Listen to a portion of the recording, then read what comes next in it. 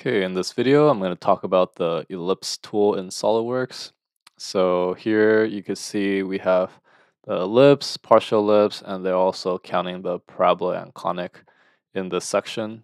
So ellipse, as the name suggests, anytime you want to draw a shape that's like elongated or oval, you can use that.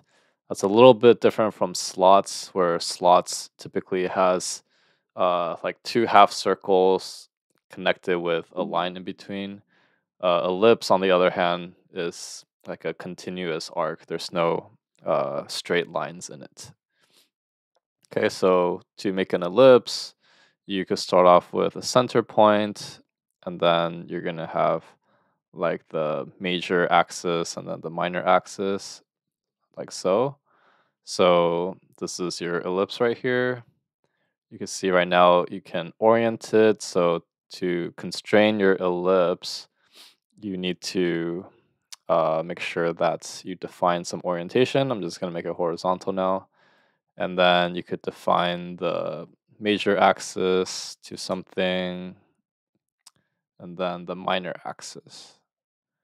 Okay, so now you have a fully defined ellipse. As you can see, it's in black. The minus sign here is gone.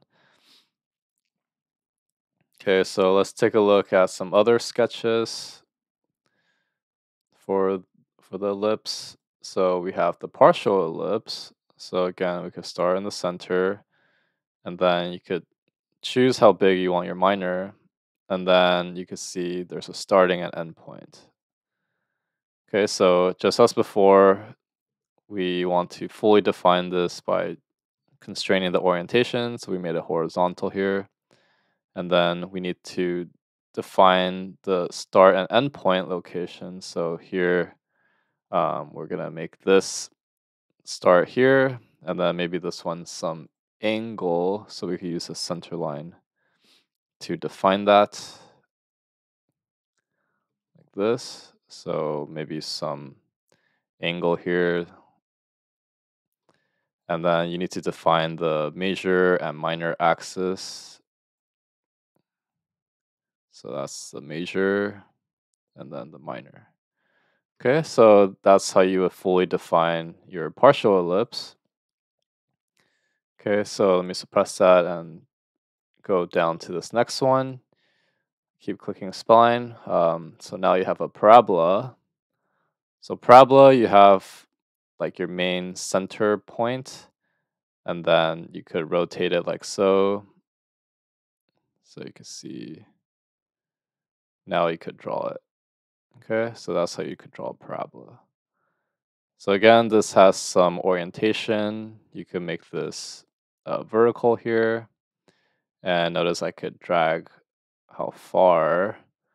So here, maybe you just want to define the start and end points. That's like another way you could do it. And sometimes it'll get the diagonal part. I actually want to delete this. Let me just make this horizontal to do an easy case. And this one I'm also going to make horizontal. And then the last part is the size. Okay, so maybe I define some distance here.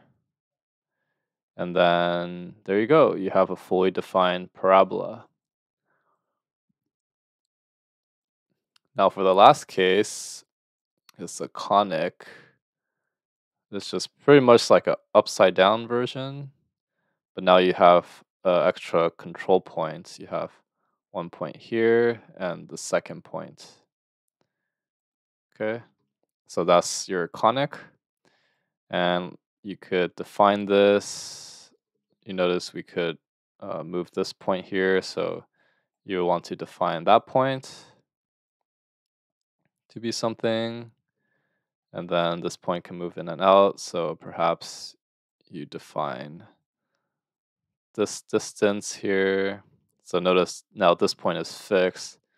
This one can still move. Let's just make this one and this point vertical, but this could still go up and down. So we could define some distance apart.